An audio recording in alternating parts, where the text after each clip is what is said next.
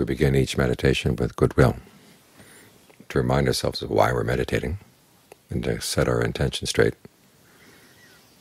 reminding ourselves that the wisest thing to do with your mind is to train it, because you want a happiness that's lasting and you want a happiness that's not going to harm anybody. For the mind to have a sense of how important that is, you really do have to train it. You have to remind it of the dangers that come from all the different pleasures that we tend to pursue through life.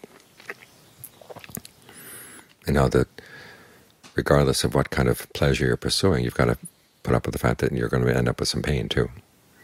And if the mind isn't trained, it's going to take that pain and do more unskillful things, and those unskillful things are going to lead to more unskillful, undesirable results.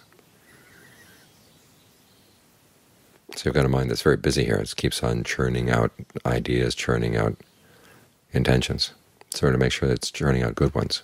And so you want to set your compass straight to make sure that you're not going to hope for anybody's suffering,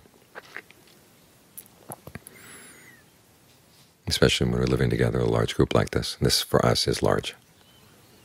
There's a Thai saying, they say the tongue and the teeth lie very near to each other, so it's very common that the tongue gets bitten. So you have to be careful about that. Spread goodwill not only to people on the far ends of the earth, but also people right around you. They talk about all beings in all directions, and it tends to get very large and vague and indefinite. Well, think of the people around you first, and then work out in ever-widening circles as they get more and more faceless. Many times the more faceless they are, the easier it is to feel goodwill, but the people right up around you, those are the ones that you've really got to feel goodwill for, because you've got to be careful of your actions as you go through the day. And you want to make sure that nothing slips out in your thoughts or your words or your deeds. And if it does slip out in your thoughts, make sure it doesn't come out in your words or your deeds. That would be in any way for the purpose of making other people around you suffer even just a little bit. I mean, on the one hand, there's the question of people's feelings getting hurt, and that's normal. But you don't want to harm anybody. That's something else. So make sure you don't do anything for anybody else's harm, or don't wish for their harm, that you have goodwill for them, that you remind yourself that we're all looking for happiness. Here in the monastery, we're all trying to train our minds.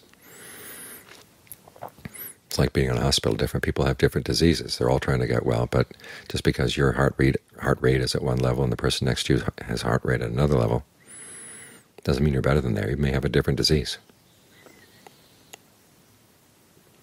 So keep this in mind. Make sure that your goodwill is not only vague and all-extensive, but it's very personal and up close.